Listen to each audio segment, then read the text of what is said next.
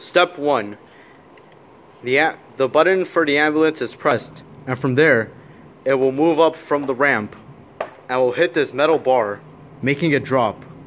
From there, the metal bar will drop and this wheel will rise as it lifts up the ramp, and from there, the mobile will start riding down the ramp and will hit this ring that will fall down and push and pull down this switch.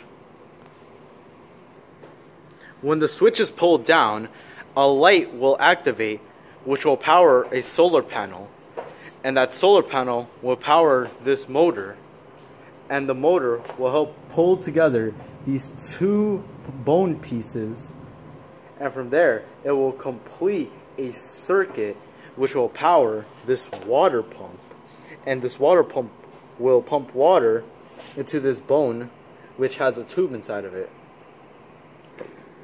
As the bone fills up, it will drop down and will separate these two strings. From there, it will open up the skull that will simultaneously open up the jaw.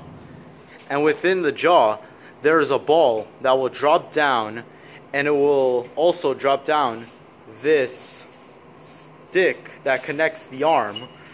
And once the arm falls down, it will fall onto this hammer, which will also hit this knee, causing a knee reflex to knock down this metal weight and activate this switch. From this switch, it will activate this air pump that will push this wheelmobile down this table and will hit this cup with the ball inside. And now the ball will fall inside this hole, which will go onto this ramp, roll down the ramp, and fall into yet another hole, in which will go into another ramp.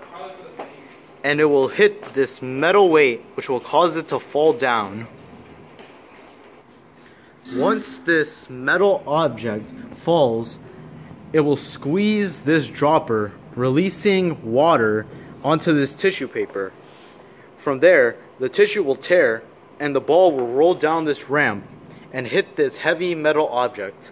This heavy metal object will fall down onto this button, which will now activate this catapult. Once the catapult is activated, it will propel this ball into this funnel, and once it goes into the funnel, it will go down through this tube and hit this water bottle.